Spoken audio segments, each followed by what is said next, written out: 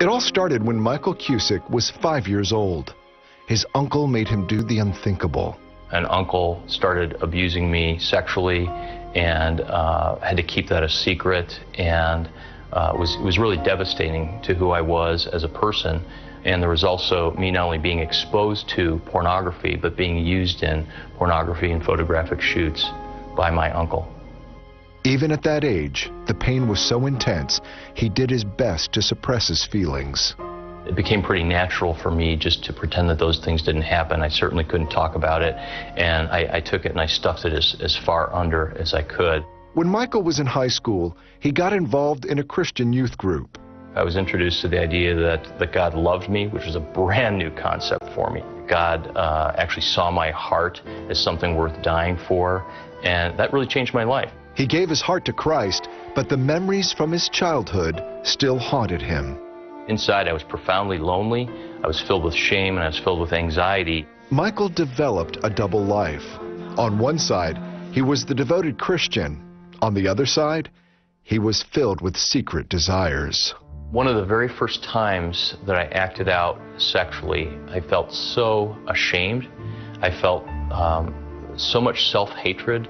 I felt like I had jumped off a cliff, like I've crossed a line of no return. And I had no one to talk to. At age 19, he decided to go to a youth pastor for help.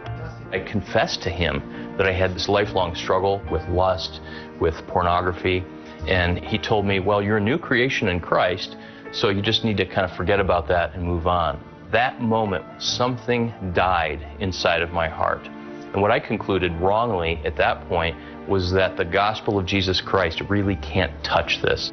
So Michael decided to fight his demons the best he could. Despite his struggles, he wanted to help others, so he became a youth pastor and later worked as a counselor at a Christian university. He met and fell in love with Julian, a fellow counselor. They soon married. But Michael was still leading a double life. I've been acting out with pornography, with prostitutes, and in ways that were clearly and deeply hurtful to her. For 3 years, he kept his other life a secret from Julianne. Then, she discovered the truth.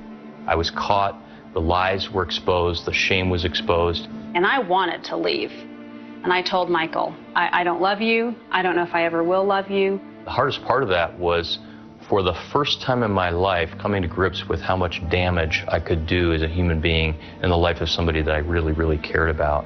In an attempt to save their marriage, they went to a Christian friend for advice. He said to Julianne, Michael has committed adultery, Michael has violated your marriage vows, and I'll drive you to the lawyer if you feel like God is leading you to divorce. Julianne faced a very tough decision. Should she stay with Michael or leave? She prayed to God for guidance and decided to stay. The only reason I am staying is because God, I don't feel released to leave. But it was a very difficult, painful time. One of the things I'm most grateful for is that she did make that decision and she followed the voice of God in that. Julianne and Michael started the long process of rebuilding their marriage. Trust is built on honesty and a commitment to the truth. Michael made a commitment to me when the truth came out on D-Day, as he calls it, that anything and everything he would tell me. I could trust his heart that he would tell me the truth. And that's how trust started to rebuild. The healing of my marriage happened over a process. It was a very long, painful process. It was, to this day, probably one of the hardest things that I've ever gone through. And there were a number of milestones. The first milestone was that she talked to me, where she was responding out of appropriate anger and pain. I slept on the living room floor for a long time. And just when she invited me to come back and sleep in the same bed, that was a milestone.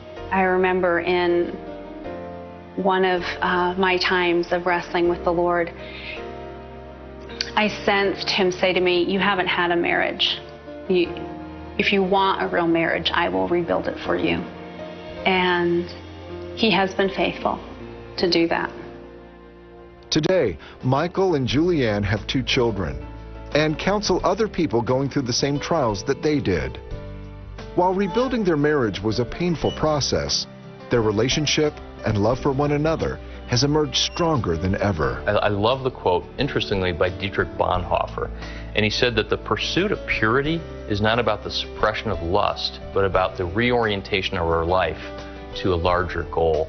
The second part of my life has not been about suppressing the sin. It's about knowing God, letting God love all of me, living free, living whole, learning what it means to be intimate. What I love most about Michael is his heart. There is a purity and integrity of heart in my husband that I cherish. The gospel of Jesus Christ is that, yes, he died on the cross, shed his blood to forgive our sins, but that's just the beginning. That's just the doorway into a kingdom life where we can become whole and our wounds can be healed, and that change, freedom, and healing is not only possible, it's God's will for all of our lives.